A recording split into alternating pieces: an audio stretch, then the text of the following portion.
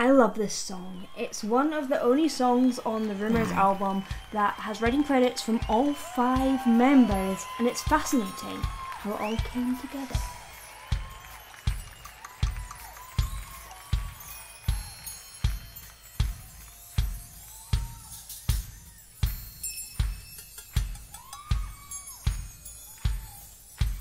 I'm not actually sure why it says The Dance. Maybe it used to be called that. Let me know if you know in the comments. I don't want to go into the amazing harmony section because it starts with such a punch, but this intro is really, really interesting. First of all, I love how it creates a kind of soundscape, a landscape almost for the song to sit within. It reminds me of Appalachian America and brings me straight into that zone before the song has even started. But when the guitar hits, this is actually not originally this song. That guitar riff is from a song called Lola My Love, which was on Buckingham and Nicks' self-titled debut album. So this is the first little snippet that comes from a place, an unexpected place. I love how the high-end twinkles in there as well. It's like wind chimes. It makes it feel magical, right?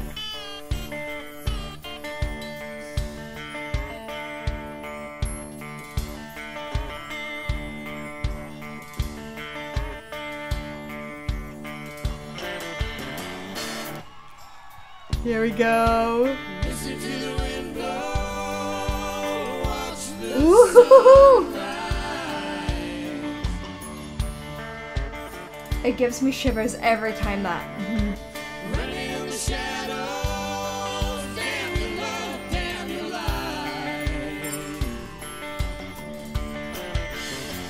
I love this harmony section because, one, it's in basic thirds, so it has that really close harmony feel, but mostly they are matching everything. Even little nuances like the slides on damn your love, damn your lies. It's so nuanced, and everyone is doing exactly the same thing.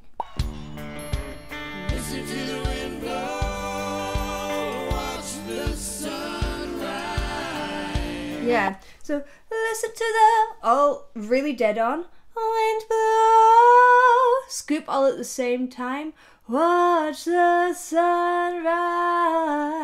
It's just amazing how much that phrasing is so together, so tight, every little bit, and it feels like a very natural phrasing. I think that's what's extra surprising about it, but at this point, they all know exactly what they want it to be. Running in the shadows. I love how they punch the D on damn.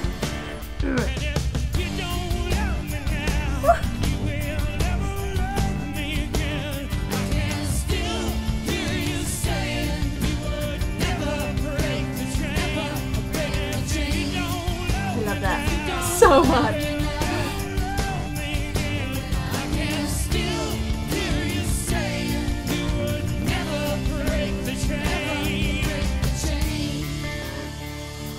It's so good.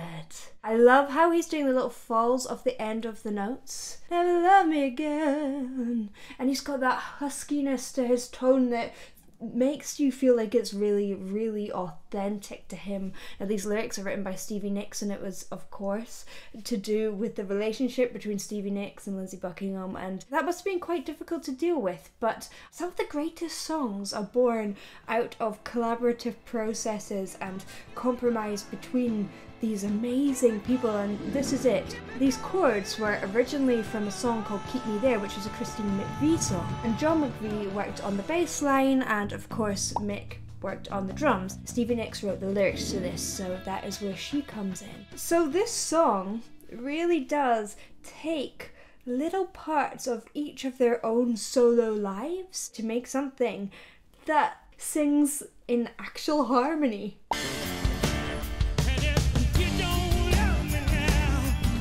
Wow. Oh, I love that as well.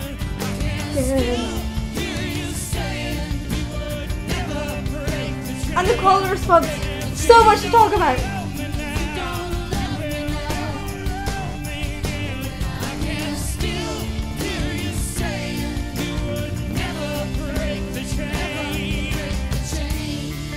What I love about this is the rhythm on "And if you don't love," that is dead on the rhythm, the first one. The second one, "I will never love," just before the beat, "never love me again." To me, that is almost the rhythmic version of "Cry." It's that I'm jumping in with emotion a little bit before the beat, a little bit early. Especially he's actually adding "cry," or actually "sob," which is kind of like a puppy noise. Love me again. It scoops, it slides, it sobs, and it's just before the beat. So to me, that's the ultimate emotional moment. I also love how it's in unison and then it becomes a call and response. Call and responses are a usual technical term. People use it a lot in songwriting, but here what I love about it and what makes it really different is the call and response comes out of the unison in the melody. So they sing the melody all together and then it kind of breaks out of that, breaks out of the chain, I guess, and it becomes a call and response, which gives it this driving energy, and it's kind of a musical metaphor at the same time. Listen to the wind blow, down comes the night. Oh, I love that little end bit on the end there, Grit, with Stevie Nicks. Running in the shadows, damn your love, damn your lies. That's really interesting how they had the really tight harmony the first time and they've got those little end additions on the long notes, just that little bit of extra expression and grit, which feels really truthful and also just allows that emotion to break through out of that amazing structure that they've built. Running in the shadows, damn your love, damn your lies. There he goes. Holding on a little bit longer. It's so purposeful. Break the silence, damn the dark, damn the light. Ah, both of them that time. Love it. I can't spin the field.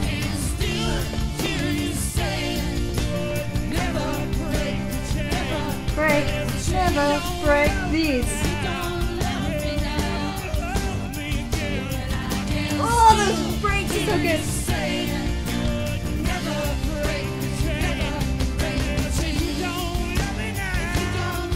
He's allowing his voice to crack as if he is so emotional in that chorus, and it's so good. I'm loving the build-up of emotion in their vocals. That first harmony section was so together. That verse was emotional with the slides on the end, but now it's getting more and more. They're adding these gritty additions into the harmony, and I think we're about to hear as well a little adaptation to the melody to give it lift again. And of course we're going to come up to the most iconic bass line ever. Thank you, John McVie.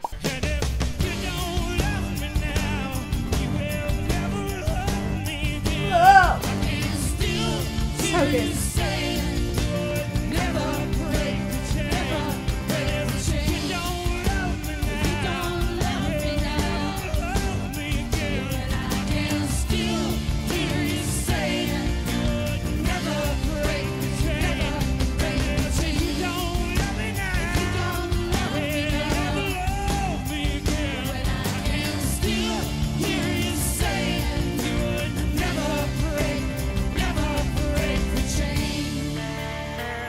That feels so authentic. I have got to admit, I don't know if it is 100% the most gentle on his vocal cords, but boy does it feel real. One of the things about Fleetwood Mac, although there was a lot of issues within the band, so I've heard that they all felt like the band was bigger than any one individual, so they were willing to work together and it was more important to them. They found more joy in working together than moving apart and living within those disputes, which is really, really lovely to hear. And if they can process their emotions through this, through a bit of sublimation, then I think that's a pretty good way to do it without hurting other people. Now, the bass line up till now has been mediumly simple. It's really driving, those drums complement it perfectly, and it really fits together so you have this driving energy throughout. But we're about to hear one of the most iconic bass lines of all time. It's used on loads and loads of sports adverts. I think it's used on the football here in the UK.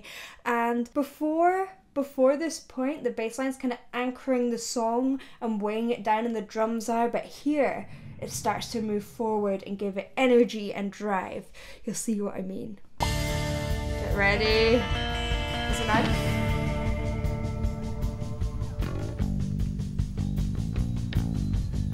Look, that build. It's like the rising of tension, right?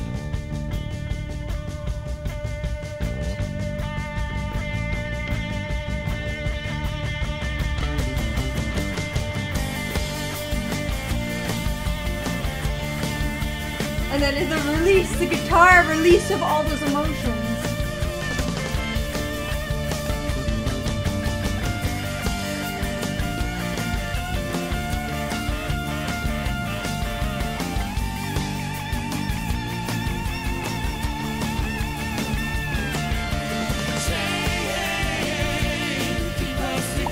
Actually, very similar to what I said when I was listening to Comfortably Numb.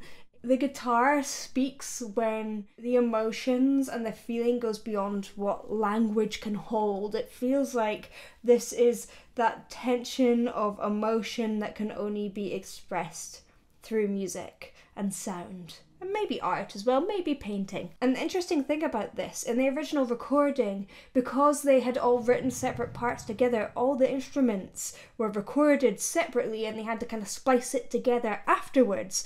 And it's so strange because this song just feels like such a complete, amazing piece, yet it's a patchwork quilt.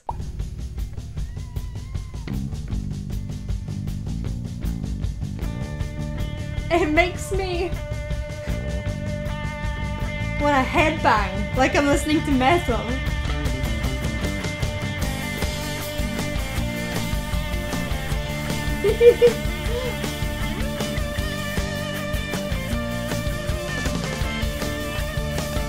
So good.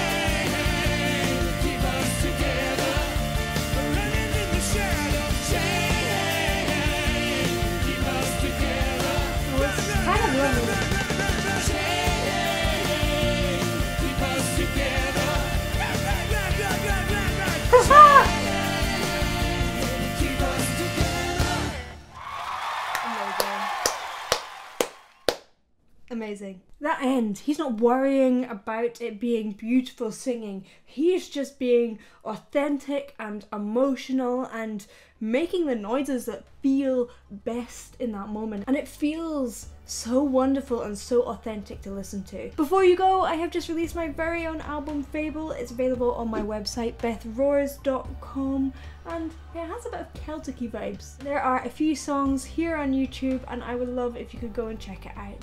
I'm really proud of it. Thank you for watching. If you liked, please do like and subscribe, and I will see you in the next one.